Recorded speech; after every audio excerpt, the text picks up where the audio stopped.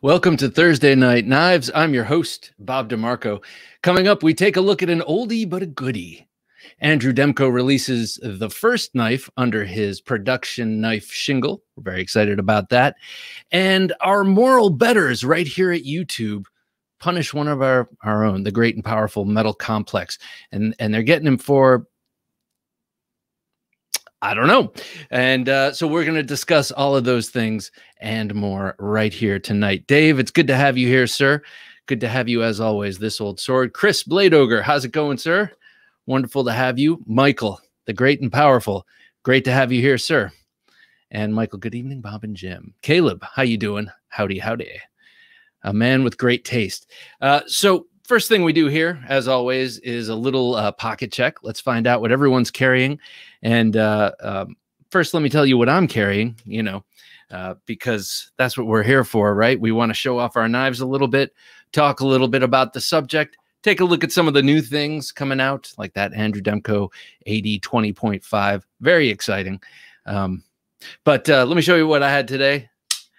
In my front right pocket, I had the, I don't want to say ever present, but I have been carrying it a lot since Christmas. So that's almost half a year now. The Fox-made, Jason Knight designed, Tactical Elements distributed, at least when I got it, MK Ultra folding kukri. This thing is awesome. It's on bearings. It's got a 4+ inch blade and just that beautiful signature shape kukri from Jason Knight with the fuller running the near length of the blade and the black anodized titanium lock bar or lock side. And I just love this knife. It is so slender and yet so kind of large and capable that it just fits easily in pocket. And I love it. Well, I thank you, sir. I'm sure you're carrying something cool. Can't wait to hear what you have. Demonetized on YouTube. Yeah, man alive. Thank God that we have these pearl clutchers around to tell us what's right and what's good. I'm sure it's an algorithm because, why actually put real thought into anything when you could just set a computer on it? Next, I had something that's been in the waistband quite a bit recently. This is the Dirk Pinkerton designed, concept made Main Street. Of course, it says mini Main Street or small Main Street on the blade. What is it? Little Main Street on the blade. But this is a great knife. Also very slender. Also extremely capable. This has been, I got to say, probably the knife that's gotten the most use over the last, say, month and a half. This knife has a very sharp blade with great geometry and quite a nice pointy blade there.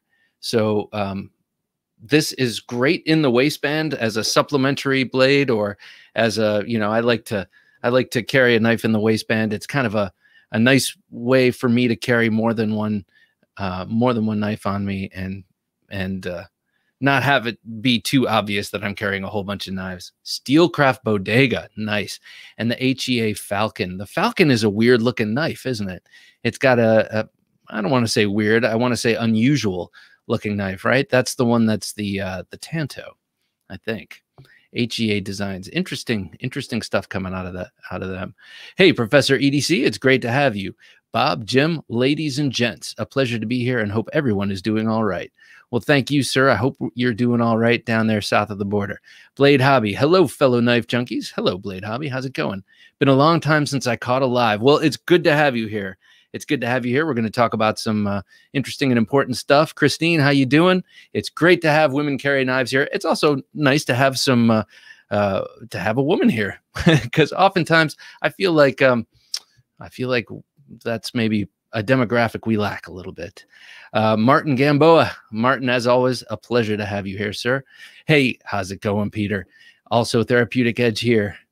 Man, that Direware. Woo, you're killing me with the Direware. I love their stuff, but especially the oh, and now it escapes me, but that series, that sort of bulbous, beautiful shape. Damn, can't remember what it's called, but Dirk loaned me one and I loved it. It was hard to send back to him, gotta say. Giant Mouse Sonoma for a knife. That's that trailing point, I think. Leatherman Pulse for multi-tool, and Jet Beam RRT01 for a flashlight. Flashlight? Don't you mean a torch, sir? That's Dr. Steven. Doctor, great to have you here. This is the third thing I was carrying today. This goes by the name of Sleepy Bear. It was given to me by my oldest daughter, Eden, when she was young, and she still names every knife. She'll pick it up and say, "This one's Angry Hedgehog," and I'm like, okay. And I can't keep up with all the names, but Sleepy Bear I remember. She wanted to get me a purple knife, and I said, "Oh, I know just the thing." And this knife is just forever great. It's great to have one of these in your pocket. Delicas, this is the only one of these three that I actually used today, you know, in a non-gratuitous way. I actually needed a knife, and I pulled this one out. I was around some colleagues. When I got home from work, I used this for some cooking applications. Totally not the right knife, but it opened up the package well. I tried to cut mushrooms with it, and you know, it's better for other things. Let's just say that. So today, the Delica, the MK Ultra, and the Concept. Now, if I'm going to really be a nerd and geek out about this, if I had given it any thought and wasn't rushing out the door this morning, never would I have taken two micarta handled, you know, brown micarta handled blades with handles with blades of black. It just wouldn't have happened. Just thank God I didn't choose two of the same locking mechanisms, because I would have been in trouble. It would have been on my my mind, and I'd have to take on the name OCD for EDC in that case, because that would have really gotten to me. So what are you all carrying out there? Let me know. And actually, Peter, let me know what that direware is called, because now I'm just going to sit here and kind of go a little stir crazy about it. It's a cool name and it's a simple name, but for some reason it's just escaping me. Eli, how's it going? Yeah, it's all shit. The hit metal complex is just more damn censorship over sensitive wine asses. Well said, sir. I agree. I mean, I actually could not agree with you more. If it's not some sort of algorithm set for the word knife, then it's really kind of depressing. But we're going to get to that shortly. I want to hear what you're all carrying before we go down that road. Hey, Ron, good to have you here. Just got today the Rough Rider Giant Wharncliffe. Uh-oh. I don't know about this. 5 3/8 inch liner lock. You know, I do love giant folders. I really do.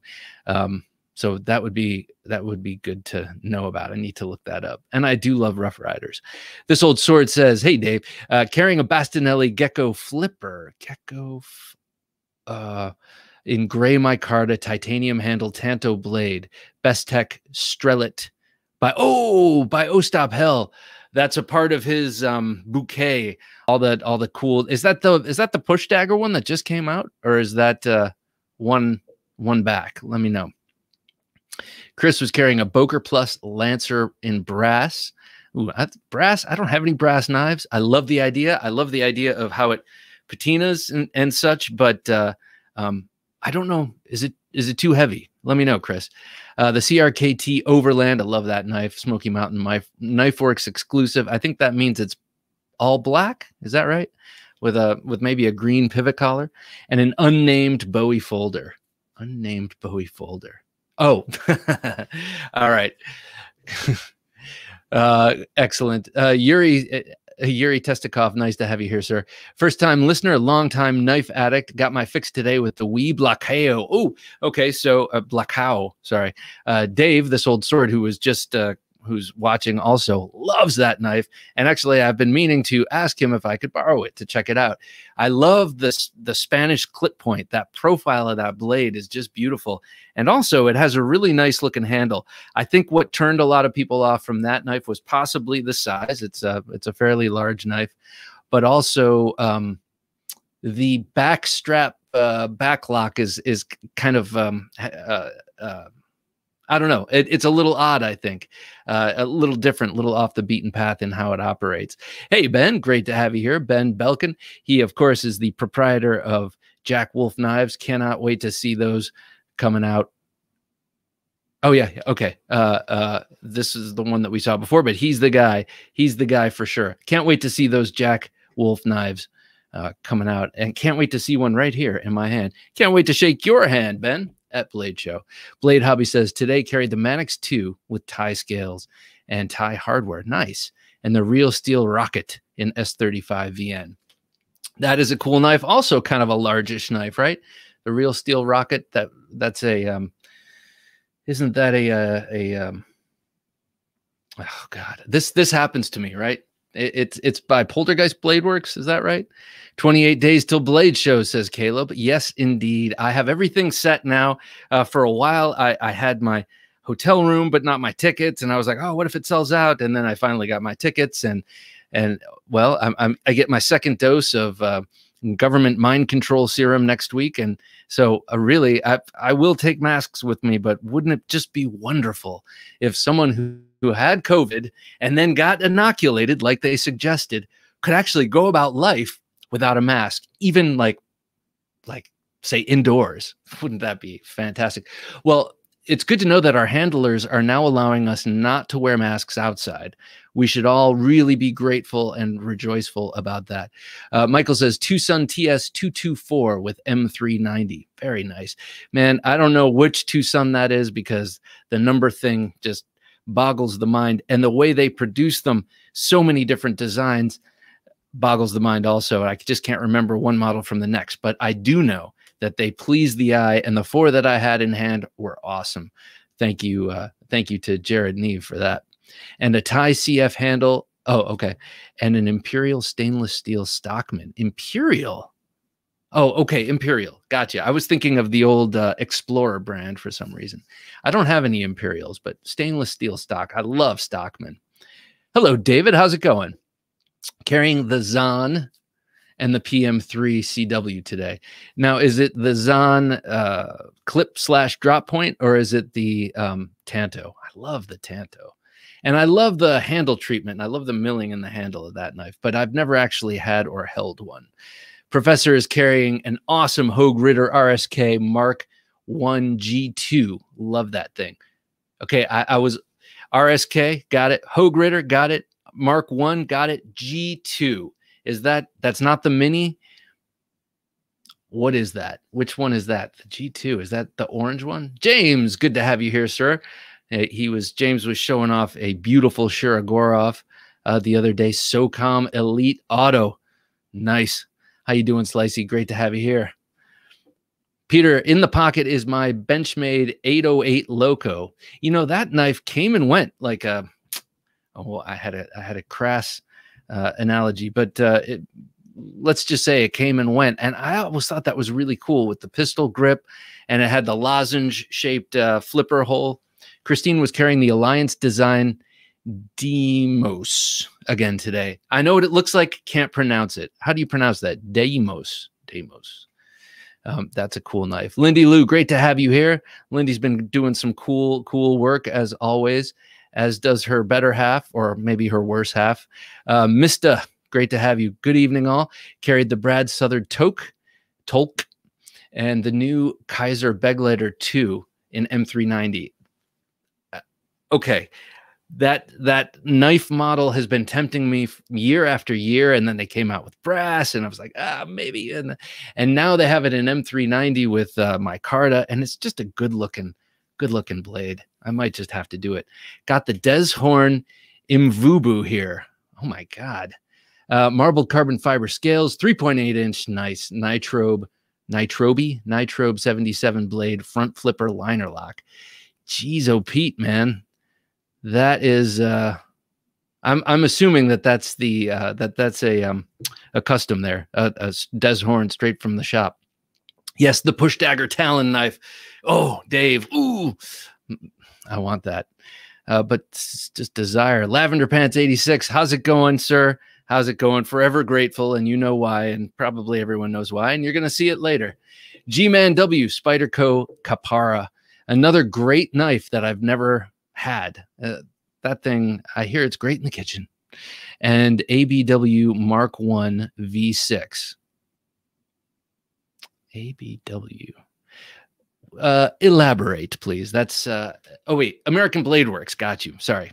I knew that, but it was just bouncing off my bouncing off my brain like a dime. Hey, Dime, how's it going? Dime wide, nickel high. Yo, what up, y'all? It's great to have you here, sir. Presumably.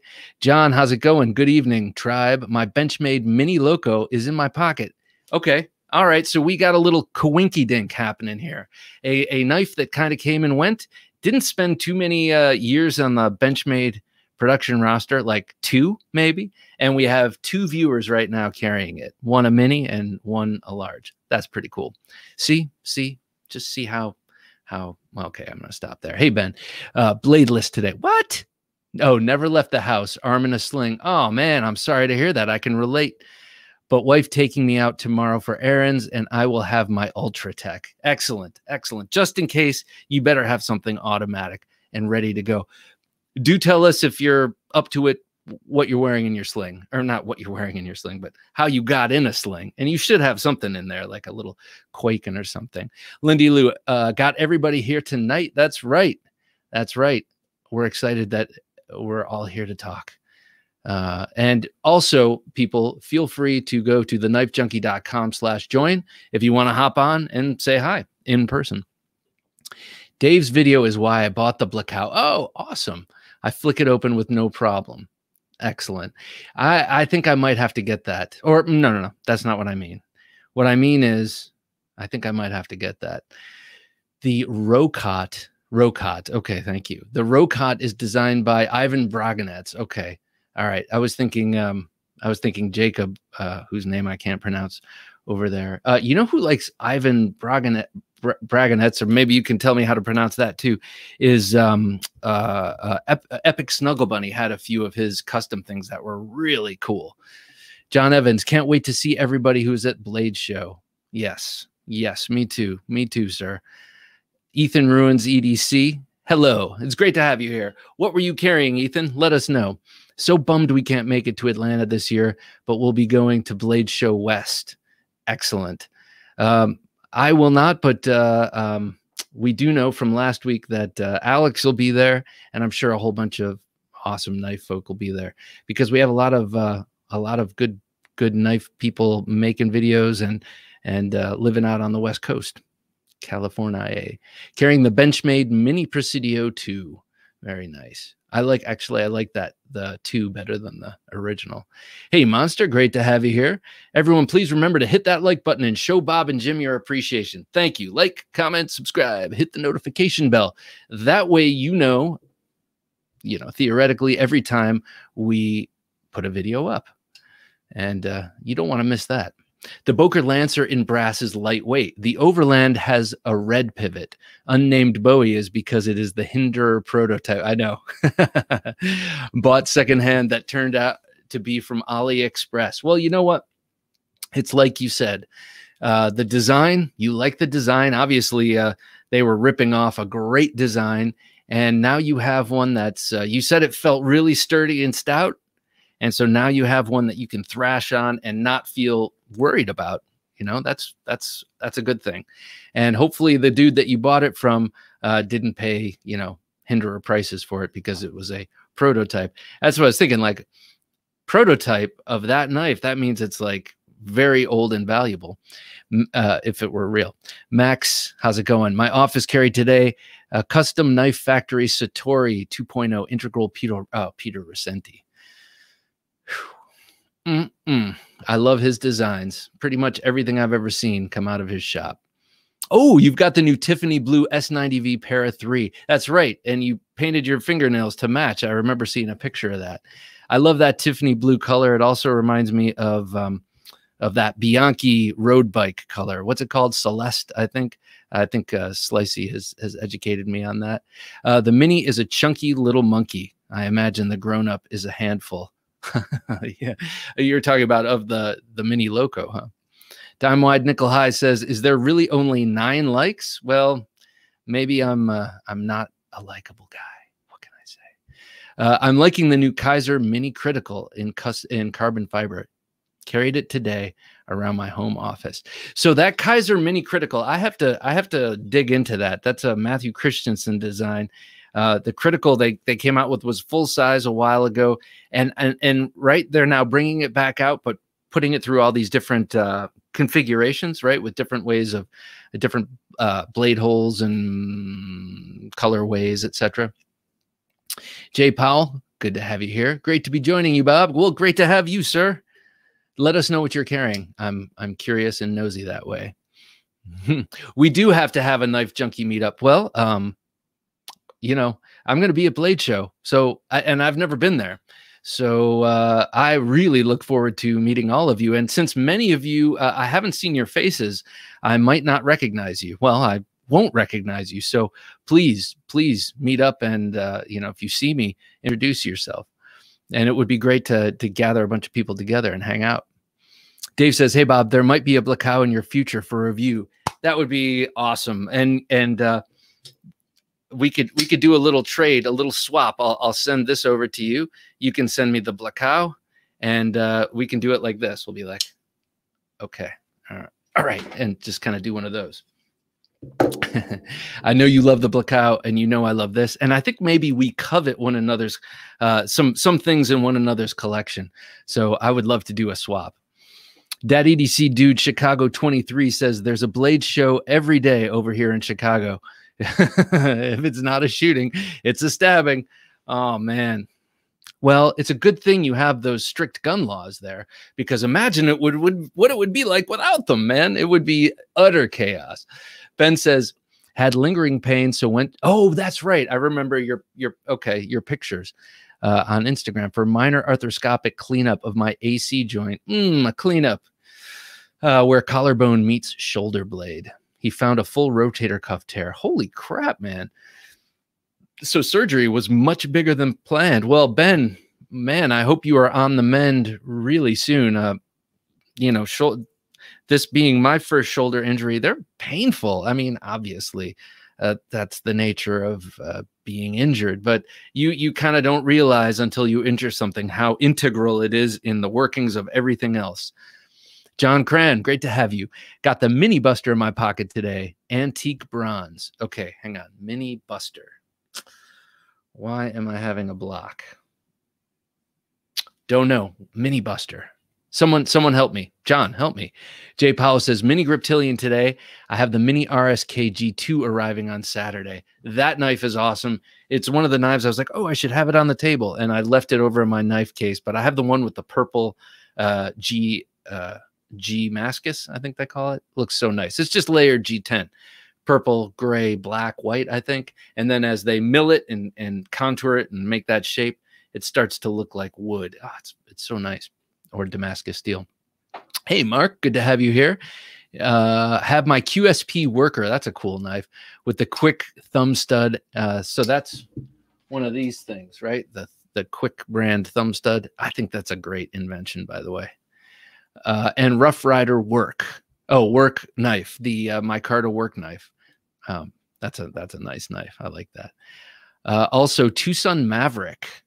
Cool. I don't know what it is, but it's a Tucson, so no doubt it's made awesomely and designed beautifully. The wee mini Buster Snacks, right? Okay, so I knew it was. I knew it. I knew it. Snacks or Snacks Mini Buster. Wee Mini Buster, Bob. Yeah, okay, cool. Thank you, guys. Thank you. Yeah, come on, Bob. You know this. That Mini Buster is a gorgeous knife. Yeah. Hey, Redacted. Good to have you here. I like the way you put your name in brackets. Much better than covering it up with black, because then we just wouldn't know what to read.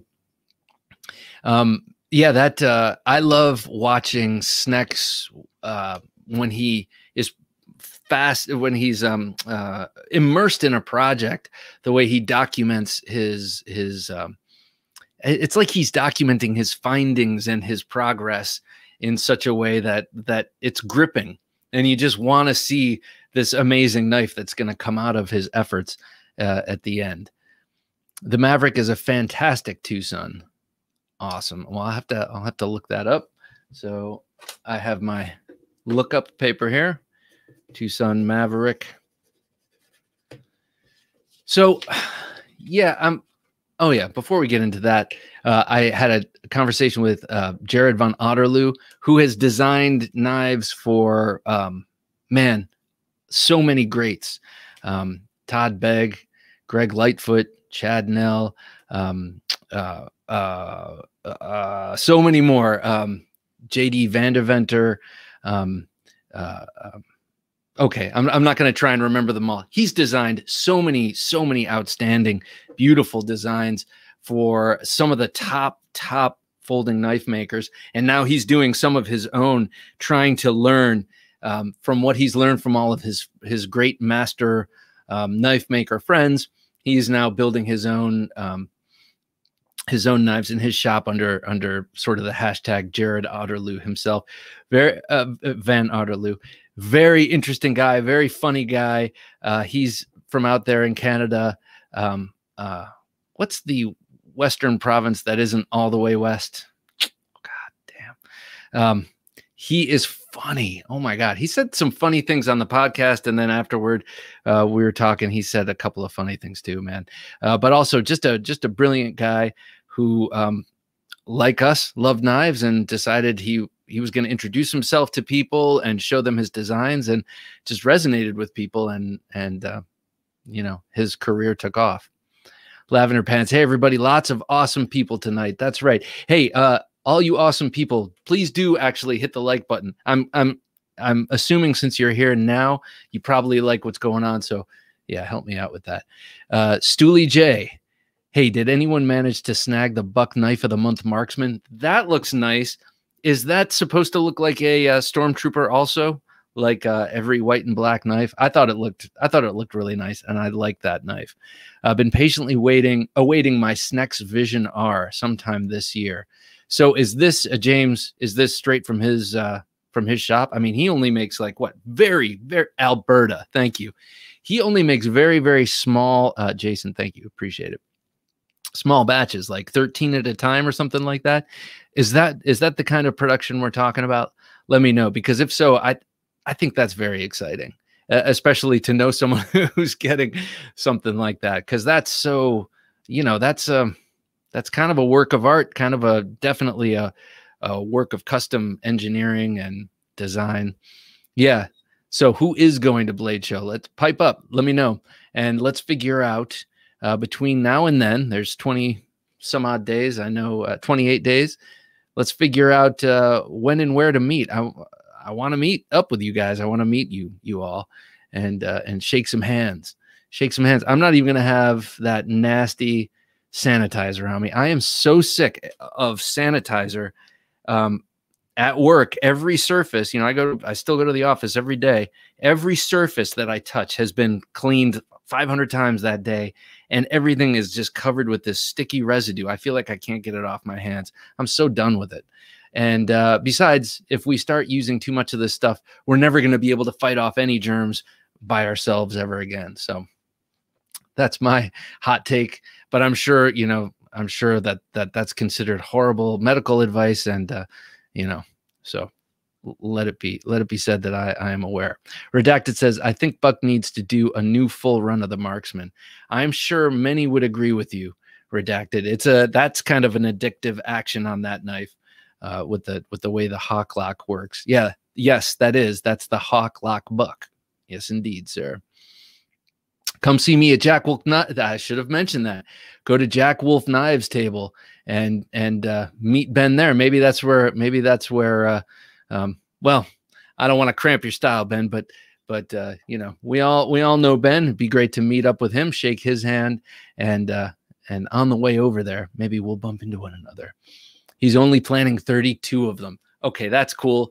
Not only is it, I've always liked the number 32. I've always liked the number 44. You know, there's something about certain numbers that appeal. 817 for some reason. Well, I know what the reason is, but I love it.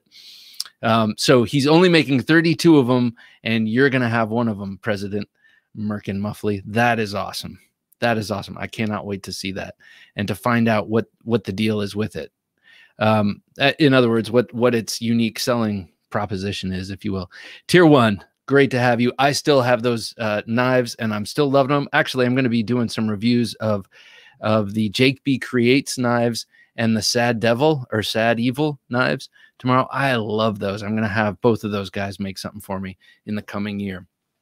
But actually, Jim, can you go back to Tier 1's comment? I just wanted to see what he had to say. Finally made it. What's happening? Okay, hey, just hanging out talking, and we're gonna talk about Blade Show. We are talking about Blade Show. Who's going? Who's gonna be there? Also, censorship on YouTube of knife channels. Well, chief among them, Metal Complex, and his demonetizing. What the hell is up with that? I saw shaking some babies and cuddling some hands or something like that. That's pretty good. Can't attend Blade Show due to shake some babies and kiss some hands. Yeah, that's right. That immediately makes me think of the Dead Zone for some reason. Can't attend Blade Show due to shipping out in June for Navy. I want to go so bad though. Hey, Ethan. Well, thank you for if this is your first time. Well, it doesn't matter, first or last or whatever. Thank you so much for your service. I know we all greatly appreciate it, and well, we're honored to have you here. Just like all the others that I know have served and come and join this show. Ethan, here's an assignment for you. While you're out on your ship, always have your camera at the ready. I want to see some UAPs. You know, some of those diamond-shaped UAPs. Apparently, they're all over the place, and I want to see some legit UFOs on video. Because I don't know, we might be seeing some legit UFOs here with the naked eye. Who knows? Maybe they're prepping us for something. Because things are getting pretty nuts, I think. Things are getting pretty nuts. I feel like the authoritarian boot is just slowly starting to press down. But anyway, we'll get to that in a minute. Robert, how's it going? Managed to grab a Neon Zero frag pattern from Monkey Edge. Love it. That's a Shiro, right? Shirogorov. Neon Zero frag pattern. I love that monkey edge frag pattern. Scott N says, I like seeing Buck taking risks, trying some new designs, always while keeping the quality. Yes, the Paradigm is a really cool looking knife to me. Very simple. You know, it's not like super bells and whistles. I guess the bells and whistles are is the bolster slide actuation thing. I think it's a great looking knife. And that's 35. Very nice.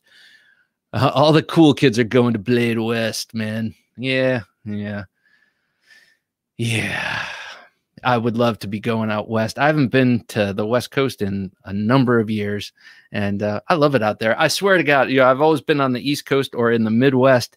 And when I go to California, it does seem kind of slightly like another country. And I like that, because I speak the language, sort of. Redacted says, geez, that Metal Complex news really punched me in the face. No nonsense. Yeah, I know. One of the most pleasant, non-dangerous I know. Okay, so that's struck down for nothing. It is outrageous. Now, the first thing that occurred to me was there is a Japanese saying, and I'm going to paraphrase it because I don't know exactly what it is, but it goes something like, the nail that stands up the tallest gets beaten down or hammered down the hardest, or hammered down first, or something like that. And, metal is very popular and had just crossed the 50,000 subscriber threshold. And I wonder if that triggered something in the algorithm or in the whatever that has YouTube going, and they took a look and someone's like, oh, knives. Slicey says, I had to decide on Blade Show 2 months ago due to a stand-up gig with the virus stuff. I chose the gig. Wouldn't have done that today. I'm glad you're starting to gig again, though, because comedy seems to all performing arts seem to have taken a huge hit. So Blade Show will be there. So I'm glad that you're going to be gigging, though I will miss meeting you in person. Crazy lights pass over my house daily. I have loads of video. Really? We will talk offline, sir. I'm very interested in that stuff. And I would love to see some cool video that's not coming from the Sun UK. Knife Junkie, you would love New Mexico. For a number of reasons, I assume. Hey, Azen, good to see you here. My family vacation is the same week as Blade. It was scheduled before they rescheduled. Yeah, so we're talking kind of in parallel, Blade Show and censorship. Let me know what you think about both things. Dime says, I feel like it was more of his live numbers. Interesting. Yeah, that could be. Maybe drew some attention. But even so, like, hey, Blade, it's great to see you. I haven't seen you in a little while. Hope it gets overturned, as it seems someone classified his channel under firearms on a recent post. That's ridiculous. Even firearms, why should that be, you know? But I hear what you're saying, David. I mean, that should not matter. If, you know, if they claim they're a public commons, they're a public forum, and yet they're so tight-assed about curating what they allow out. It's kind of like they're an editorial, you know, venture, like a newspaper would be.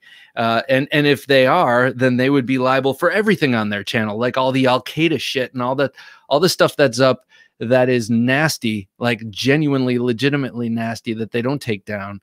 You know, they'd be on the hook for that stuff too. So can you have it both ways? I guess when you're YouTube, you can. Blade says, sucks how YouTube is messing with Metal Complex. He showed that they hit him with violation of gun policy, if I'm not mistaken. They said dangerous, I think, weapons. So I don't know if they were as specific as gun policy. Stooley J says, and Metal Complex said on IG that he was hit for fire. Okay. He's never even done anything related to guns, right? I don't get it. No, not only that, but he's very particular, or he's very clear about why he's looking at knives, why he examines knives, why he reviews them, and it has nothing to do with weapons. They monitor the crap out of live streams. Oh, okay. You know, his show has nothing to do with weapons. It's like he's reviewing wrenches or hammers. They're just more interesting, you know. Please stand by for a clarification. For yes. Okay. Well, I'm not saying that the sky is falling, but the sky is falling. Maybe not here, and maybe not necessarily around knives, but I look out and I look around. I'm sorry, but it's still bullshit. BS as to why he got demonized. It was not but it was not knives. Interesting. Okay. Fair enough. But I guess maybe it just fit into the narrative that's being built all around me, or at least how I'm taking it in, about how everything's clamped down and tightened. Slicey, I know you're old enough to remember when it was, you know, I might not agree with what you say, but I'll die for your right to say it. It's not like that anymore. And to me, that's really upsetting. Therapeutic Edge says, demonized is not canceled or muted. The difference is important. Interesting. Lay out what the difference is so that I know exactly what you mean. Oh, I'm sorry, demonetized. I'm sorry. I've been saying demonized because in my mind, that's what it feels like. But demonetized is not the same as canceled or muted. You're right. He's going to keep posting. Actually, I invited him onto the show tonight, and he's driving. Well, he couldn't make it tonight. So, but it would have been interesting to get his take, and it probably would have been a way to calm nerves, A, and B, you know, I don't know, assuage any feelings you might have, or just quiet the rant. It's such BS that YouTube can decide who makes money and who can't. Well, yeah, I agree. I partially agree with that. I mean, it is their business, but yeah. I don't like to see someone so you know. I mean, I guess we get incensed, we get indignant for our friends, and yeah, he feels like a friend because I watch him a lot, just like I watch many of you a lot. And once you watch something over and over, we'll keep this comment up for a second because I'm going to read this. But once you watch someone over and over, you start to feel close to them. You start to feel like you know them a little bit, and you kind of can suss out their character somewhat. I mean, you know, how much do we know about anyone? That can be hard to tell, especially when when you're only seeing the face that they show you. But I kind of just feel like well, it was alarming to me because he seems like such a cool guy and such a nice guy, and just like kind of the wrong, like, person to do that to. The whole firearm issue is the reason Cutlery Lover stopped doing gun stuff on his channel. It's a shame. I love Cutlery Lover. He's a really cool guy. I've been watching him for so long. The frustration in dealing with big social media is that it sets a dangerous precedent that we can be censored, but without recourse or communication with the accusers. Basically, faceless net nannies. Yeah, yeah, yeah, yeah. And we become, you know, and people say, yeah, it's their channel. You have a right to. You don't have a necessarily a right to their service, and I agree with that. That is true, but at the same time, we all play in YouTube's house. They can ask us to leave anytime they want. No such thing as free speech on a privately owned platform. Yes, I agree with you there. But I don't know. It seems like they get to, well, yes, it's exactly what you're saying. They get to make the rules. But sometimes they play by rules that seem more like a newspaper. Like they can dictate what goes out, what you can talk about, and what you can't talk about. And at the same time, like that makes it seem like, well, they should be liable for a lot of the stuff that gets said on their platform. But they get to pick and choose. I know it's their place, it's their house, it's their rules.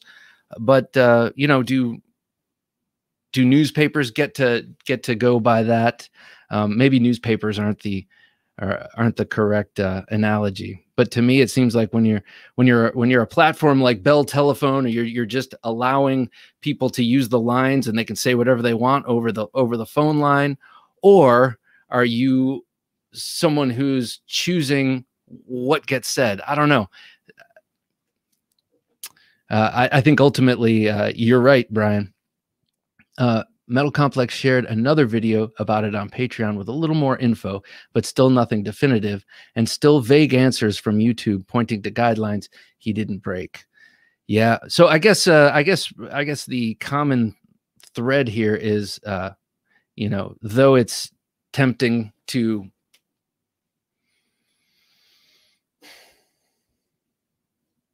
have a knee-jerk reaction, especially because it's someone that you feel like you know and that you feel close to. You don't like seeing it happen. Also, there's like, well, I have a channel and I like knives and I like watching these channels, and I don't want to see all these channels I like, you know, suffer, because a lot of them use that money, you know, the ad revenue, which isn't high, but when the higher your numbers are, the higher your ad revenue. Those allow those channels to keep existing and keep bringing new content, and we don't want to see that go away either. So a lot of it is selfish, no doubt, but yeah, ultimately, you know, go make your own YouTube. Okay, sure. You know, when they they have 98% of the market share. Scott says it could also be an advertiser's concern of association with Metal Complex. It's about the advertising. That's an interesting thought. Maybe the soap companies or Ford Motor Company or whoever, you know, they don't like what the ad is going on. That's a possibility. MC has figured out a lot more since the videos.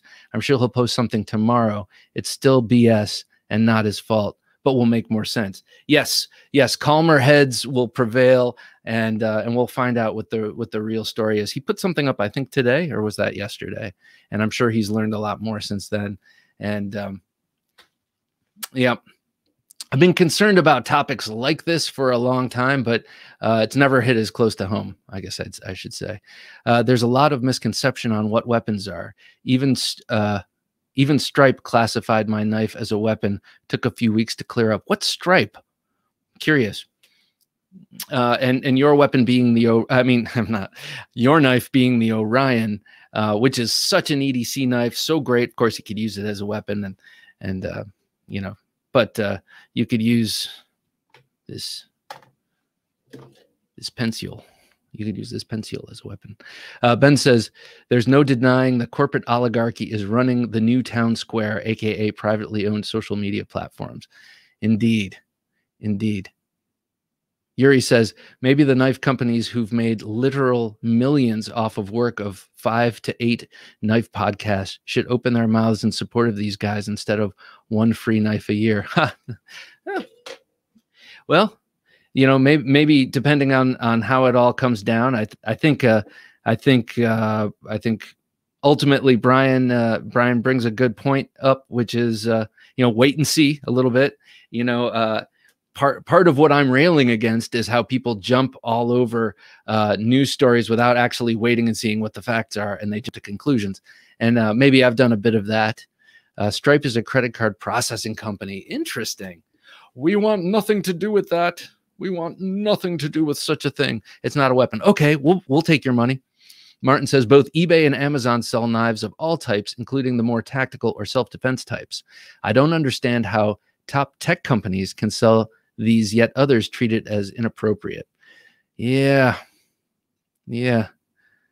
I don't know. I mean, because they also sell these kitchen knives, which I'm so fond of. I love these kitchen knives. Scott N. One thing I've found in the knife community, one thing I've found is the knife community has some genuine and wholesome content. It does. I mean, it's just people talking about their passions, you know, and a lot of it has to do with the creative nature of it. You have a lot of people, well, like David, who designs a knife and has a knife made. You have people like Lindy, who takes knives that already exist and creates brand new things out of them. You know, I think you have a lot of, you have Ben Belkin, who's starting his own company, taking something traditional and turning it into something new and modern. I mean, there's a lot of creativity involved and well, I think people get protective of their creations, you know, and also the creative work that they like and admire. Professor says, my good friend Bob, the world we knew is no longer, the world as we knew it no longer is. Sorry about that.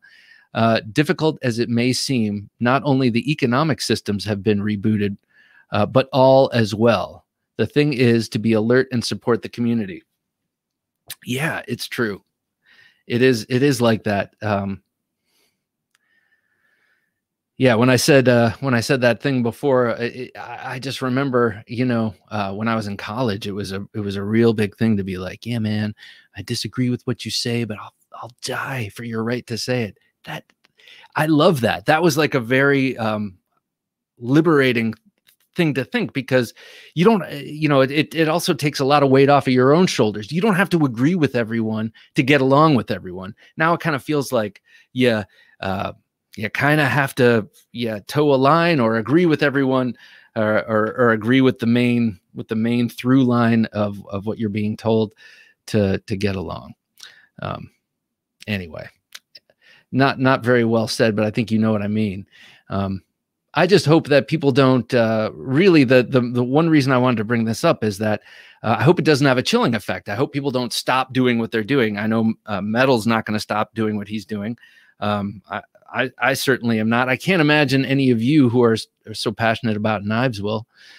Hey, Mike, how's it going, sir? Blade Banter, you were the buyer or seller on the Stripe transaction? Pretty sure he's talking about being the seller, but I'm not sure. I'll let David answer that. So yeah, don't stop what you're doing, but who knows? Maybe there are alternatives in the future. I got to go work out. Have a great night, y'all. Christine, great to have you here. Have a great workout. Be safe, especially with your shoulders. Look at the comments under the knife video and then look at the comments under a political video, and it's clear where the violence is. Yeah, that's probably true. I try not to watch political videos, though. Monster says, times have changed and not for the better, unfortunately. Yeah, some things are, hey, a lot less people starving in the world. That's good. People live longer. That's good. There's less war in general. That's good. Like back in the day, you could be down by the river doing your laundry, and who knows, a Mongol comes up and chops your head off, like just like that. So some things have gotten better. I think it's important to remember that. It's easy to get doomy and gloomy.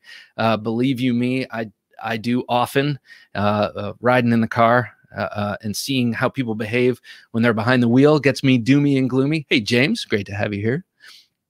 So, but it is good to remember that it has never been better, actually. I mean, some things have been better, but just in terms of like our general quality of life has never been better. Maybe you disagree, but I kind of think that that's how it is. Hey, Hawaii Knife and Gear, it's great to have you here and to think about Hawaii for a moment instead of DC, which is where we be. Therapeutic Edge says, we're off together. Have a wonderful night. Peter, take care and have a great workout. Losing my PayPal would hurt me a lot more than being demonetized by YouTube. Yes. Yes, that is interesting. I've had that thought from time to time, you know, because I do a lot of transacting there. And I know you got to be careful everywhere. You know, it's just like we talk about being at the office with knives. Well, there is what is appropriate and what is inappropriate. And then there is what is kind of like, you just got to be smart about things. It's the same thing with PayPal when you're buying something.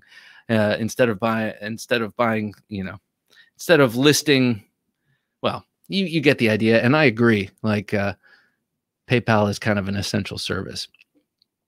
Ben says, going to bow out, folks, dinner and rest for me. We'll hit the join link next week. Oh yeah, that'd be awesome. Come on and let us know how your shoulder's doing. Hop on tonight with Bob. Don't be shy. Ben, we will see you at Blade Show if we don't see you here next week. Don't you be shy. Go to 16, booth 16. It's one of the 16s. Hinder a Knife Collector. Great to have you here, sir. I saw you were on Everyday City Carries podcast, and the still was funny. You're just boom with your hinderer, with a hinderer. I was like, there he is, Skywarp. That's the man we know and love.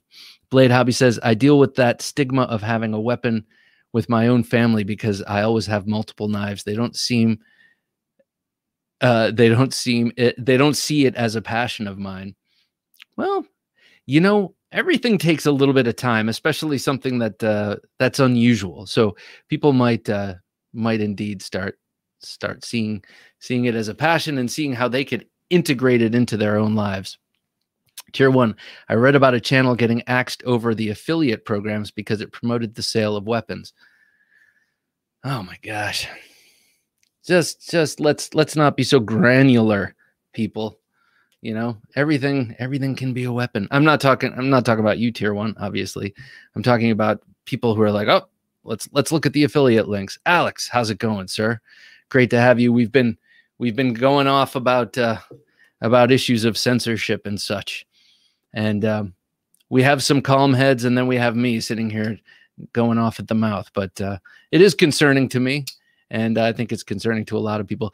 Crazy Knife Freak, a.k.a. Peter B. Hey, Bob. I hope you and the family are doing well. We are indeed. I hope you and your family are doing well, sir. We are happy and healthy, and that's what counts the most. I just really hate to hear about things like that, especially when people put so much time and effort into their work. No doubt. And speaking of people who put time and effort into their work, I'm going to jump ahead past Knife Life News, because I want to show you this, and it will circle back, as someone I'm very fond of says, to one of the Life Knife News stories. So it goes like this. This knife, the AD20. Okay. Lavender Pants hit me to this at River's Edge Cutlery. They got a batch of 6. He sent me a photograph. None had been sold at that moment, which was just moments after they were put in the case. So I had my pick of the litter. And I've always wanted one without the hole. And I love this sort of red maroon color. As you can see, I had it put on my custom Anomaly. I just love that burgundy color. So this really caught my eye, of course, and I've been wanting one of these for a long time. And so I jumped on it again. Very grateful to Lavender for this. He hooked it up. I paid him back, and boom, it was mine, and it was here quickly. And you saw that I put a video up of it, and I will do a full-on video comparing it to knives like, say the AD20. This, of course, is the cold steel version. I know Alex has a real, I shouldn't say a real, but a Demko AD20 or AD15 that is beautiful blue and all customed out as Alex does it, and compare it to the AD10. I actually didn't. I wanted this knife, but I did not know I was gonna that it was gonna skyrocket to the top of almost all of my knives, A and B, of the Andrew Demko designs. I mean, this thing is so amazing, and this action from the Shark Lock is incredible. Now I know I'm a year late, but he, and actually Slicey just had him on his show, and I have yet to listen to that, but I'm sure that they were talking about the AD20.5. Am I right, Brian? If you're still there, which is the first production Taiwanese, Taiwan-made knife under the Demko label, and it looks a lot like this, except in a 3-inch version, and it comes in a Wharncliffe and a clip point like this in that gray GRN with that same beautiful Shark Lock action. It's just such an amazing thing. And the sound.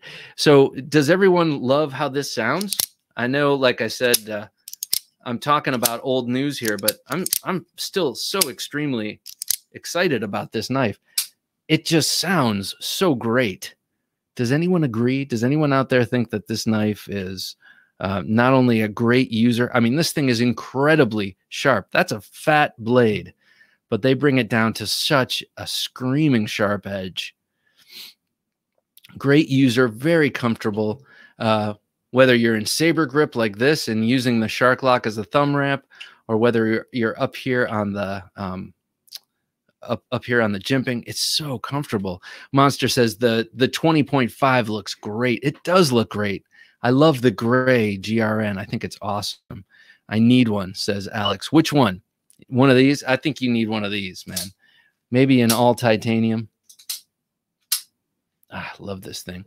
Sean T says the AD20 looks awesome. I agree. I could not agree.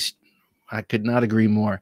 Blade Hobby says, I dream of owning the AD20. Great score. Yeah, it took me long enough, but thank you, Blade. I appreciate that. I was very psyched, and it wouldn't have happened without our awesome viewers. Dime says, yeah, the things I do for a damn for a damn stud AD20. Now, the AD20.5 is 3 inches. Actually, Jim, can you roll in the shot of the web page I sent you? Let's take a look at that thing, because it's kind of a dead ringer, right? I think it looks exactly the same. It's got a cool little shield on the side that says, I'm not sure what it says. It says Demko probably, but yeah, look at that. Look at that. How cool is that? Now you get a little bit of difference right here in the bird's beak at the end of the pommel. It's a little less severe, a little less hooky, right? And that's kind of reminiscent of how they changed the pommel area of the Spartan Harzy folder for the 3.25-inch version, because you can't be too hemmed in back there with a much shorter handle. One could presume that the handle is about a bit shorter because the blade is a bit shorter. So you want to make that a little less tight in there. Sean T says, I can't wait for the 20.5. Hope it's more available than the 20. Well, I think that's the whole point, actually. I think that is a huge part of the why he did this. The AD20 is so extremely popular, and they just fly out the door as soon as they're made. And his relationship with cold steel is that's a thing of the past at this point with the GSM sale. I'm getting the new ADV Javelin. Oh my God, Peter, that is a cool looking blade. That is a really cool looking blade. Really looking forward to the 20.5. Yeah, me too. So that's an AUS 10. The 20.5 is a 3-inch blade. It's shorter and thinner. Slicey, do you have one of those? I'd be interested to find out. It's GRN, right? And it's made in Taiwan. So Taiwanese made knives tend to be really awesome. At least if Spyderco's Taiwanese made knives are an indication. And yeah, I think the whole point was to have these production knives so that he could get them into more hands, because the AD20s are just damn hard to get. And it's exciting to see what he's going to be doing after Cold Steel. I got to say, of all the designers of all the knives I have, Andrew Demko is the designer most prevalent in my collection, because I have so damn many Cold Steels. And oh, look at that. Look at that. You still get the Demko knives around the pivot, but it's a different, it's a less customized pivot, I guess you could say, less fancy. And but I like that they put that there, Demko knives. And then also, if anyone has one of these yet, I know a couple of review samples have gone out. What is the little shield on the handle say? There's an embossed shield, or a raised shield actually, on the handle of the AD20.5.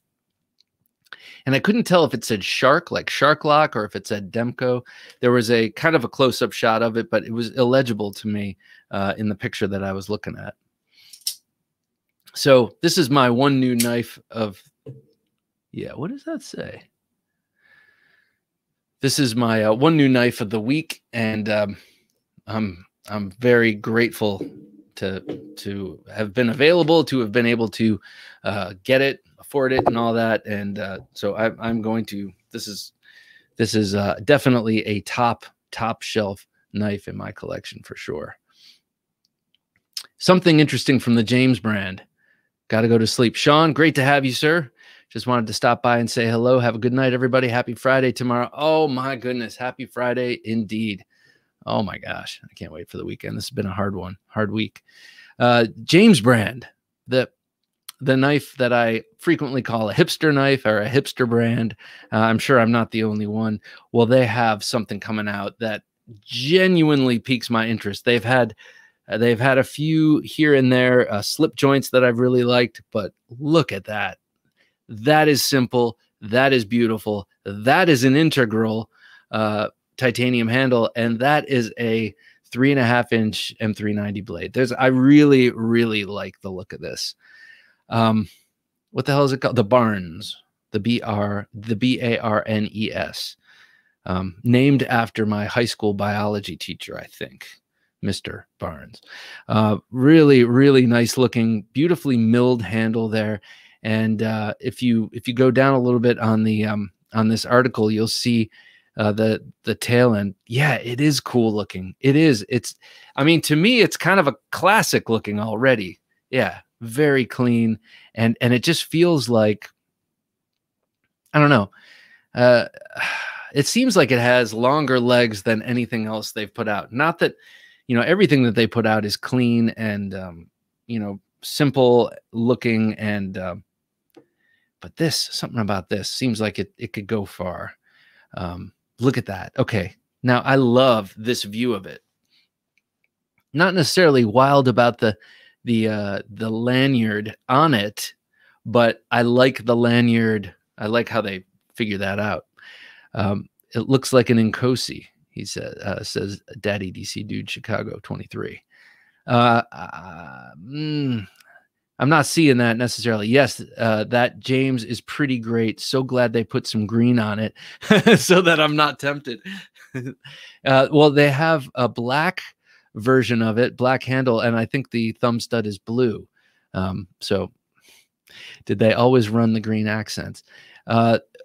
See, the article actually states that the blacked version, oh my God, that's $600. Woo! All right. Well, send me 3, please. Very clean lines. The black version has a different color thumb stud. Can't remember what it is, but it is an integral, so you're going to pay more for it for sure. And I think it's American made. But oh God, I could really, really get one of these and enjoy it. Kind of to me. Hope this doesn't bother anyone, but if it does, you'll make it. Kind of in line with something like this, a Sebenza. It's kind of got that very clean. I mean, this by comparison looks, looks complex with the inlays and such, but just clean, simple lines, and I really like that. And I'm happy to have a James brand knife that I'm not kind of dishing about. And you know, I guess because I lived in New York City for a long time, and it's easy to dish on hipsters. It's low hanging fruit, I guess. And I always thought that was kind of their market or their demographic. But I've had to eat my words plenty of times in the last couple of years because they just keep coming out with cool stuff. But this is really awesome. Yes, I also need a review sample. Yes, please send me a dozen. I'll have a dozen. And when I get that dozen, Peter, I'll send you 3 of them. For $600, does it come with a fedora? Yeah, right. I mean, it is a James brand knife, right? It comes with a fedora and a French bulldog. Riot makes it. A Riot made integral for $600. Isn't that insane? Yeah, Riot does make it. Okay. Well, Riot makes awesome knives. Awesome knives. And I guess the price of production is high and then comes through James brand. For some reason, I was thinking for that price, like someone at James brand is there with a piece of titanium and a little chisel, and they're like, tick, tick, tick, tick, tick. And then finally, like after a month, they're like, we have another one, sir. And then they make another one for $600. Mr. Beyond the Beard says they also have a Thai green micarta version. Really? I hate micarta. Wait. How can I have micarta? This is an integral, sir. Oh, I get the it's like an inlay. That's cool. I'm having a little conversation with myself, I guess. But that is certainly cool. So Riot, you say? Well, I love Riot, and I'm sure it will be an amazing knife. But yeah, $600 seems a little steep. Might be interesting to compete with a knife like the Sebenza in the 450 range. That kind of seems a little more reasonable to me. I don't know. What do you guys think? I love this knife. Any excuse to pull it out because I don't carry it that much. Another one that I almost carried today that I didn't is the VSEP. What a great knife, man. Les George's knives are just so nice. I love the way they look. I love his designs. The SBR, the Rockeye automatic, and then this one. I think I could say genuinely he's one of those makers that I would just really love to have a full custom from, especially if it has knuckle dusters and a dagger blade. I love his 1918 trench knives. They're so damn cool. James brand, interesting stuff coming from them. AD20. I showed you that. Here's an oldie but goodie, and I want to know what you think of it and if you remember this knife. It kind of came and went. A lot of knives are getting more expensive than Chris Reeve. Yeah, I know. That's not necessarily the benchmark, but it was kind of one of my first expensive knives. You guys remember this? The Combative Edge M1? I was just kind of going through my drawer and I saw this and I was like, oh yeah, I haven't carried this in a while. This is a really great knife. You know you've got a problem when $450 is reasonable for a knife. Yeah, you do. Yeah, you know. You got that problem, Peter. I know you've got that problem. You guys remember this knife? I mean, Combative Edge is still around. They make some I think they just came out with another automatic version of this. But this was this in their original sort of batch. I think this was made by Lion Steel in Italy, and it was made before flippers were expected to do more than this. Look at this. It's like, you know how some knives are impossible not to flip. I don't necessarily have any. Oh, like this. Like it's very hard to get this not to flip. You know, the ZT 452. It's just, you know, it's a flipping machine meant for flipping. But this is not. It's meant for other stuff. And I remember when Jim Skelton did a video on this, he didn't mention that it's not only hard to flip, but it's also hard to just slow roll out. It's like nearly impossible. You need to sort of give like a flipper assist and push it in to roll it out. And he kind of glazed over that. And this was a $200 knife, I think, when I got it. And that was, you know, a lot of money. Still is a lot of money. But I remember when I got it, well, I was very happy with it. And I've never sold it. And I really do like it. But yeah, by today's standards, this is actually an old knife because it doesn't do much in terms of action well. It doesn't thumb flip out very well without wrist. It definitely does not flip well without wrist. You need the wrist. And to slow roll it, you need to give it that little assist down here on the flipper. But still, yes, I remember them because it was the worst flipping action. Yeah. But I mean, at the time, I feel like at the time it was detent release tab.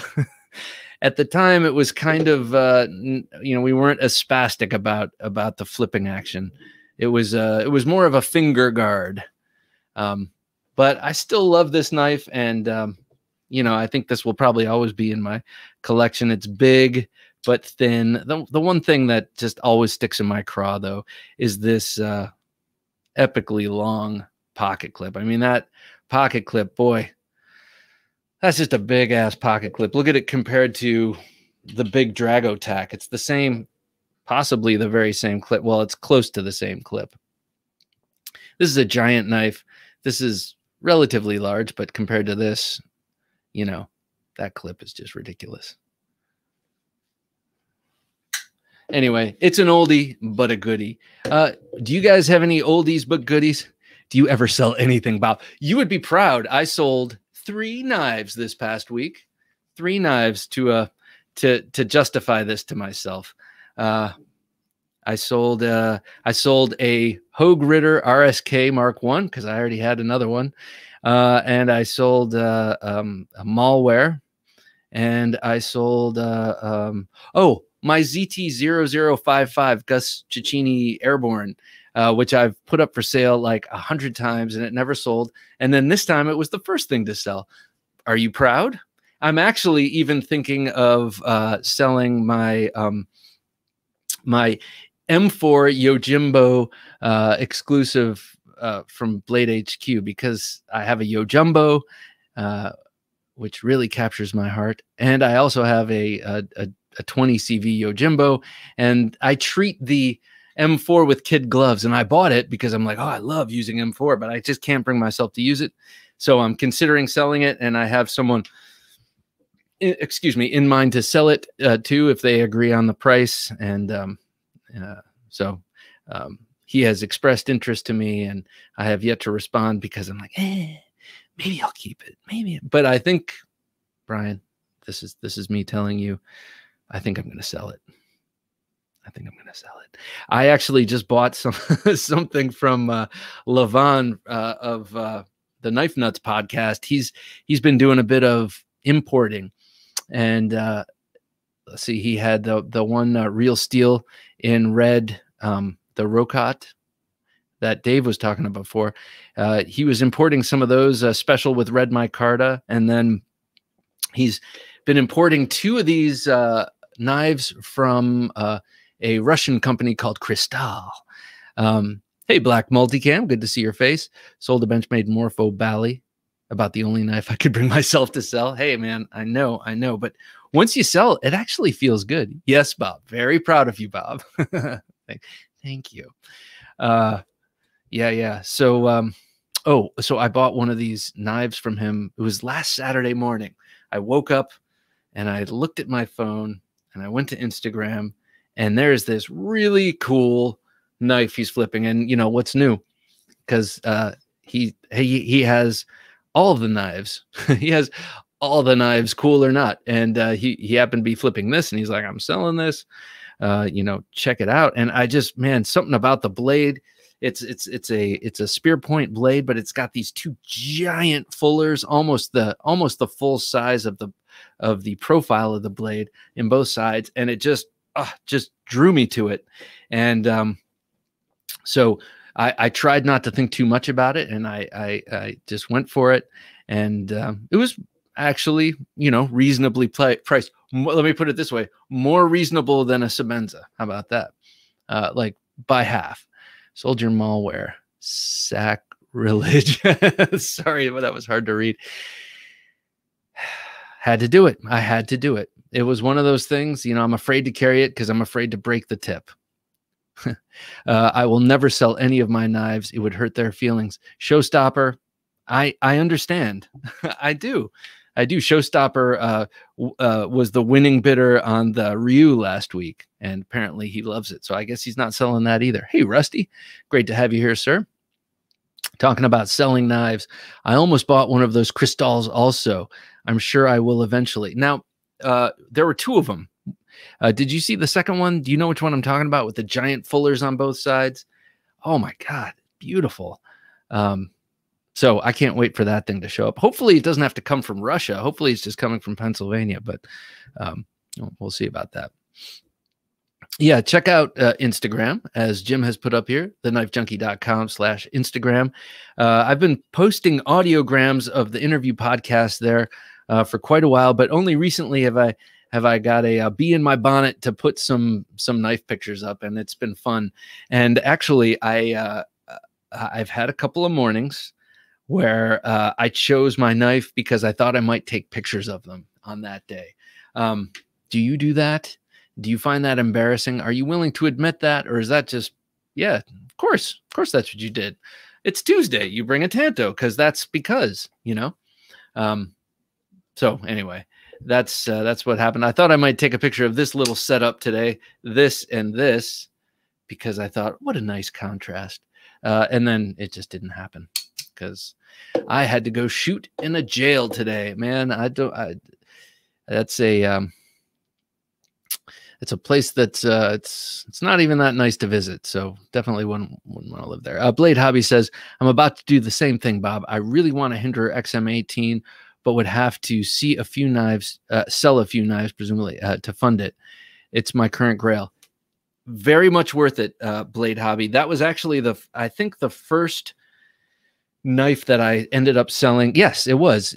I wanted an XM18. And I really wanted a Hinderer XM18, and I was looking at my ZT collection. And I'm like, that one was designed by Rick Hinderer, and that one was designed by Rick Hinderer, and that one was designed by Rick Hinderer. And I bet if I sold all three of those, I could afford a Rick Hinderer. So that's what I did. I sold 3 Rick Hinderer designed ZTs and got a Hinderer. I like the one without the fullers because I'm I'm boring.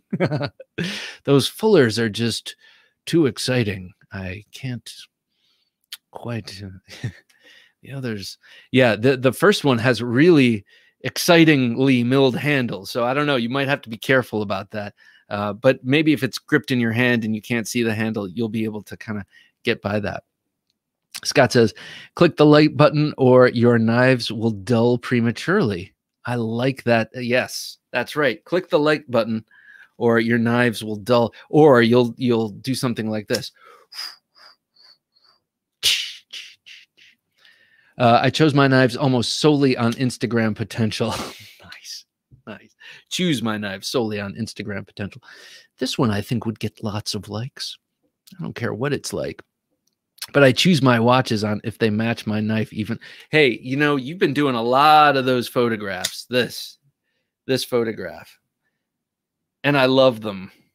I love them because it's obvious, because some people take the hand dump photos and they turn their watch around, and you know, I always wonder, does he really wear his watch that way?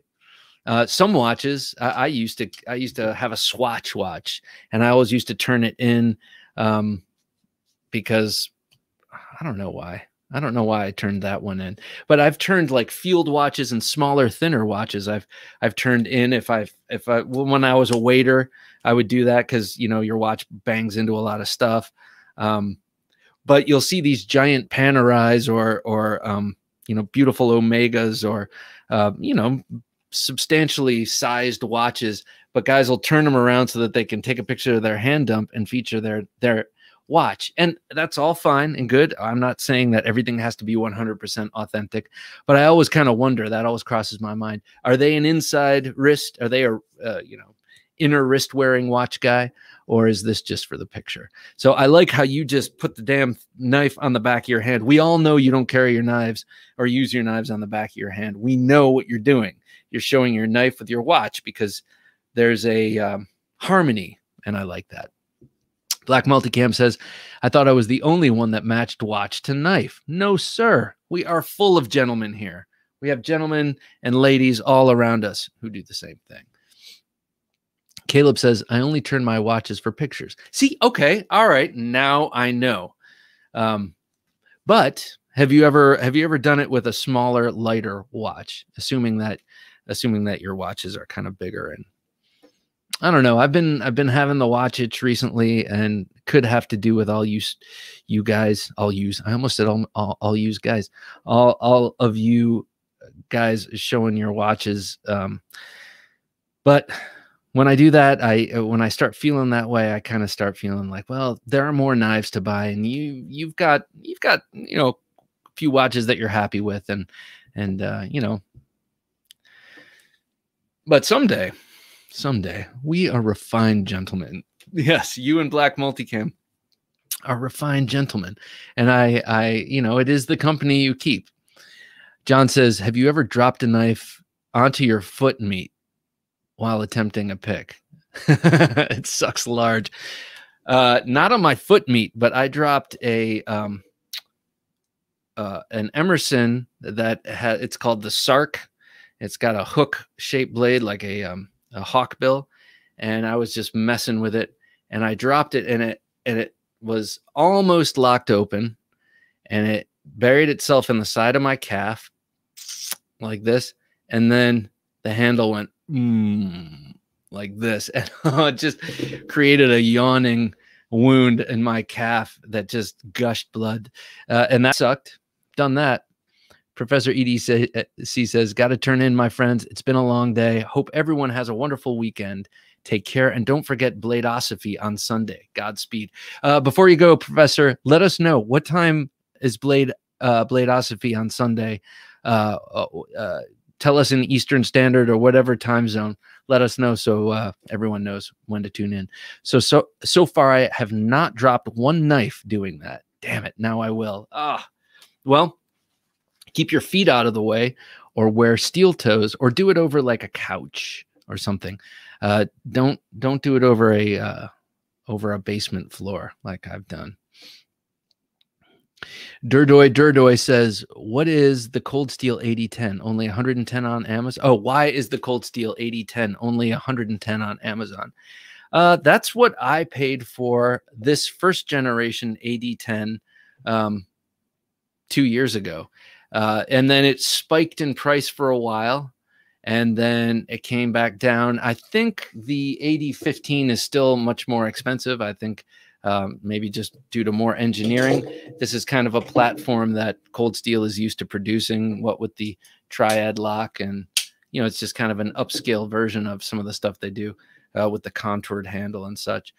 But this is more expensive for sure. So I don't know. I guess prices and demand might be coming down a little bit, what with the AD20 and the AD15, and the fact that they make the 15 now in the polymer instead of the G10 in the Grivery.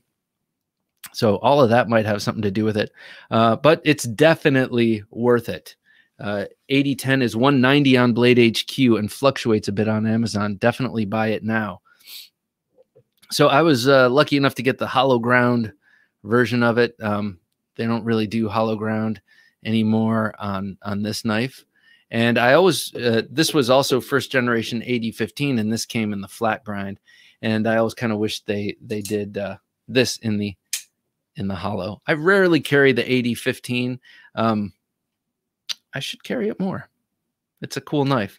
It is a bit, you have to, for me, or maybe it's just this one in particular, I do have to kind of flick it out or use some of the release some of the spring tension and flip it out. I find that it's a difficult knife to kind of slowly roll out unless I get my hand out of the way. But what a cool knife. Beautiful knife. The AD10 is 110. The AD10 for 110 is an awesome deal. Yes, I would agree. And look at this handsome, look at this like nice family portrait. I like that. I'm going to have to get one of those 2.5s now. The AD15 is 150 on Amazon as well. I mean, at 150, I'd say it's worth it. It's really, I would say it's probably one of Cold Steel's, they have spent the most attention on it. It's a really great effort. S35VN, and we all know Cold Steel really it has the heat treat is strong with Cold Steel. They're good at the heat treat. And so, I mean, if they can make AUS 8 perform very well, they can make other steels perform very well. So I would say that 150 is definitely worth it for the AD15. I paid $190 4 months ago, and it's still $190 everywhere else I've looked. It's not on Amazon now. That's because we've been talking about it in the last two where we're snatched up. I have a wife. Stabbing a foot would be way less painful than stabbing the cat. Oh, yeah. Good point. I stabbed a large pillow by accident. That and like your wife, maybe throw pillows mean more to wives than they do to husbands. And I dropped something very large. I can't remember what it was, but it was one of my fixed blades into this really nice throw pillow that we had. And it fell and it sunk in slow motion. It was just like, and as the blade went in, I could just kind of see, how things slow down at those kind of moments. I could just see the cut just widen as the blade widened and as it fell in. But to that pillow's credit, it hasn't gushed stuffing, and she saw it once, and then I've kind of like just kind of turn it the other way. If the wife is not home, chose couch and blame the cat and dog. That's always good. Throw the dog under the bus. Feet are not meant to be stabbed. Trust me. Oof. Oh, John, I feel your pain. I prefer the AD10 because I'm a simp for the triad lock, but you can't go wrong with either. That is funny. I like that term, simp. I just sort of learned what that meant not too long ago. It's not my generation's word, but I like it. A simp, that's someone who's like whipped, basically, right? That pillow did not spew blood, did it? It did not. Thankfully, it did not. It did not scream obscenities either. My couch has a little knife hole she doesn't know about. I moved the couch around so she didn't see it. Yeah, we've all done something like that. Why do they need? Yeah, exactly. Our 5-person couch fits 3 people. There's Jim Gaffigan has a funny bit where he talks about throw pillows, and he's like, it's not like people come to your house and say, oh, look at all those throw pillows. I didn't know they were doing so well. He's like, why are they so into the, yeah. And they give them as gifts. I'm like, oh God, Christmas is coming. That means we're going to have a whole bunch of new serving dishes that we're going to have to try and figure out where to put, because my wife has a bunch of aunts and they're all great women, but they all, I swear there's like maybe 3 serving dishes that the family possesses, and they all regift them, and they just kind of go in circles. And the same with candles and pillows. It's like, we don't burn the candles, we don't use the pillows. What's the point? Hi, simp equals short for simpleton. Oh, hey, JN, thank you for the definition. I thought it was kind of like you're like a simp for a woman. When I get cut, my wife glares at me. You're like, but baby, it's a clean cut because I keep my knife sharp. I'll only be whining for a few days. Heaven forbid you don't notice a new one. Hey, baby, this is a great new. I love this throw pillow. Tonight, say yes. That's how you could start it off, is to compliment the throw pillow.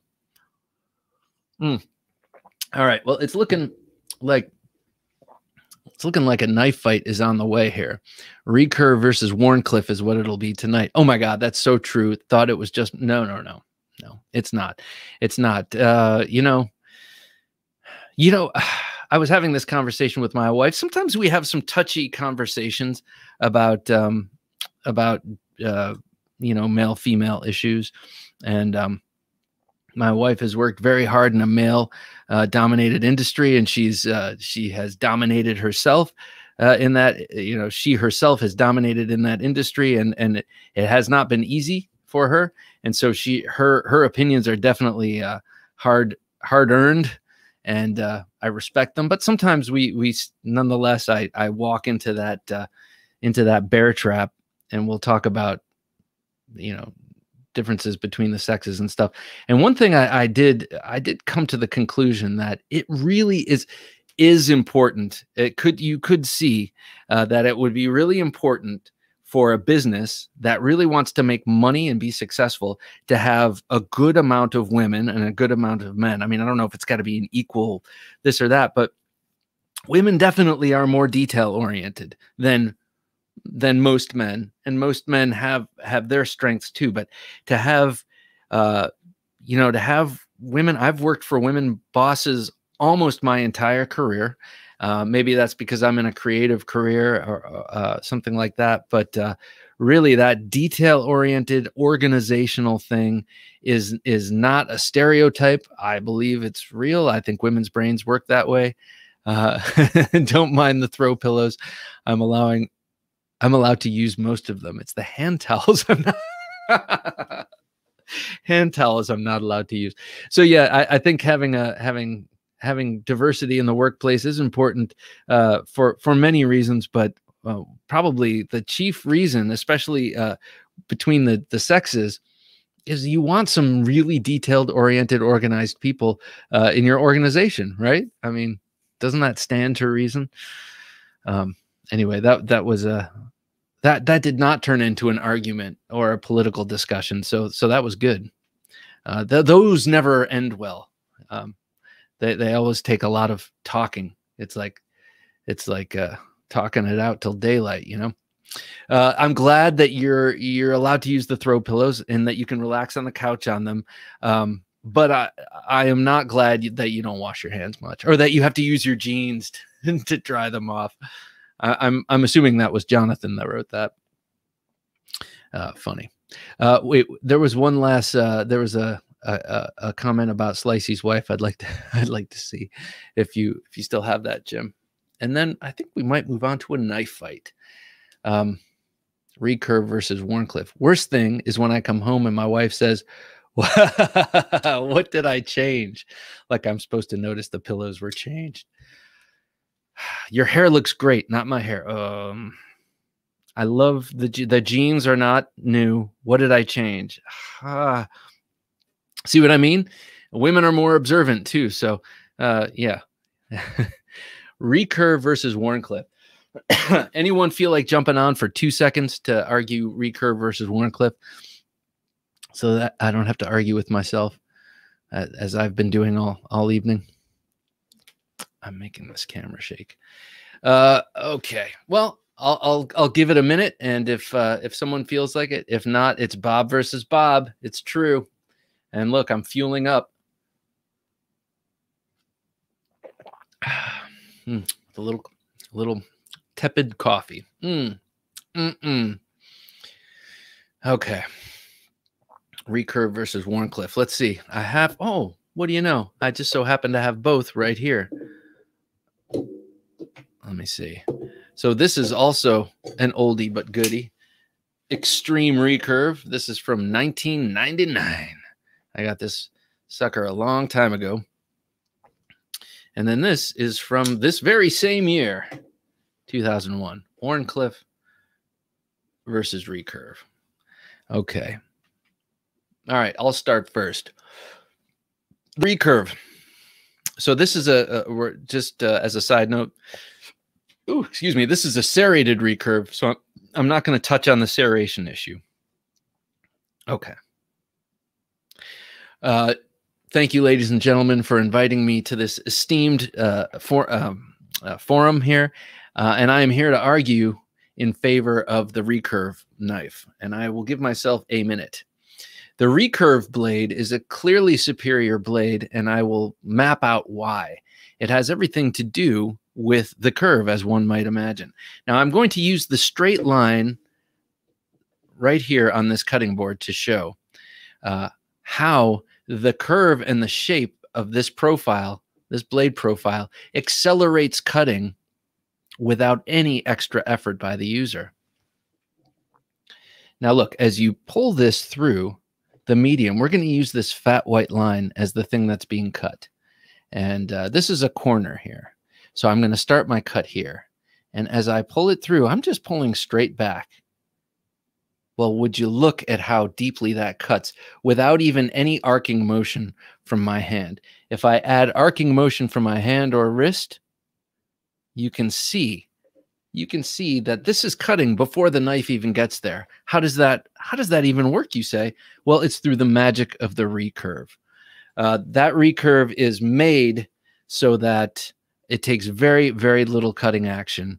And as Shredder is saying, it does serious damage. Thank you, sir. Okay. That was a weak argument, but since you're a respected person among us, I will not mention that as I move forward and talk about why it is much better to use and have a Wharncliffe. Being new to sharpening, I prefer the Wharncliffe. Recurve is a little more complicated for me to sharpen. Showstopper, try something like the try something like a round ceramic rod or a triangular Sharpmaker ceramic rod. It makes it much easier to sharpen recurves than like a flat stone. God's Figga says Wharncliffe guy myself, but Recurve is still awesome. Agreed. All right, so using the same analogy that that Mr. Recurve used, I'm going to show the power and the glory of the Wharncliffe blade using this same white line in this same corner. It is true that if I just drag it straight across, it's like it does nothing. But I will note that that is not how the human body works. That is not how we cut things. We cut things using our body, and our bodies work on arcs. And when you use a Wharncliffe or a straight edge on an arc, you will see that there is no advantage to the Recurve whatsoever. As a matter of fact, you have the tip leading the charge in this cut, and you have the tip leading the charge in this cut, and while it is cutting and slicing, it is also penetrating, further accelerating the cut. This is the rationale used by Michael Janich in creating the Yojimbo, and he was assuming in making that this flat cutting edge and that pointy tip was being used in an arcing motion, which is the realistic way of looking at it. When you use a recurve in that same motion, yes, you might catch some material right here in the recurve portion, but when you get to the tip, it shies away. It's uninterested by the time it gets to the tip. Here, it's most interested at the tip. Therefore, the Wharncliffe is a superior blade to the recurve. Scene. What do you think? Tell me who won. I am not fond of recurves. Love Wharncliffes. I love them both. I am inclusive of all blade shapes. I do love them both. I have to say though, I have recently been I have $50 on Bob. I think he can finally win this one. Thank you. I bet he loses, says Rusty. Oh man. I have been on a Wharncliffe kick lately, I gotta say. Your money's on Bob for the win. Thank you. This feels good. This feels like a guaranteed glory. Bob versus Bob. I hope he can pull off the win. It's true. You know, I haven't had a knife fight against myself in quite some time, and feels good to get back out there. It will be a draw. just like when you pulled the knife across that white line. You are drawing. Okay. You finished that one strong. Well, thank you. Thank you. I kind of think the Wharncliffe one. You guys are all so generous. I love it. I'm not sure. I think Bob won. This seat. No matter how it ends well for me tonight. Look at this. What about this? What if I threw this in there? Pikal. God, look at this thing. I know. It's got very little utility. I mean, you could use it for utility, like you can, open boxes with it. But this thing is just so inherently appealing with that beautiful wrap. I love Bastinelli knives. Anyway, let me know what you think. I think I'm pulling into the station. I think this is me saying soon I'm going to be going to bed. I got a lot of knives sitting all around me. I got to put back in the case. That's always kind of an interesting thing after a podcast or after a live. I know Slicey knows about this, I'm sure. He looks around him and he's like, I got some knives to clean up and put away lovingly in the case and lock up, because if someone breaks in, they're going to know and they're going to go right to the knife case. Wharncliffe for sure. Even pulled out the Yojimbo reference. Oh, nice. Yeah. Yes, I did. Love that Yojimbo. I totally could have jumped on, but wanted to see Bob talk to himself for 2 straight minutes. Thank you. Next time, please jump on. It will really help. You're great, Bob. Thank you for always doing a great live stream every Thursday. Monster, it's my pleasure. Thank you for coming and joining. Good night, Scott. Great to have you. Thanks for all the comments, everybody, one and all. Fruit knife. Love the fruit knife. I love the fruit knife. And speaking of fruit knife, Alex has a GEC fruit knife that he might sell me. Thank you, Bob and Jim. I meant excellent. Thank you, Monster. And also always thank you, Jim. Chris, have a fine evening. And, I want reports back on how that thing, how that undisclosed Bowie performs. A YouTube cheese cutter. Have a great night, tribe. Thank you, John. Have a wonderful evening. Dime says, thank you for the live, bro. It's always my pleasure, Dime. Dime wide, nickel high. That's a cool name. I like it. Monster, have a great night, everyone. Thank you, Monster. You have an awesome night. And Slicey, you have a great night. And God's Figure, have a great night. Always a great live stream. Thank you, man. I appreciate that. And yeah, one and all, it's been a pleasure. Coming up this weekend, don't forget, we have another awesome interview.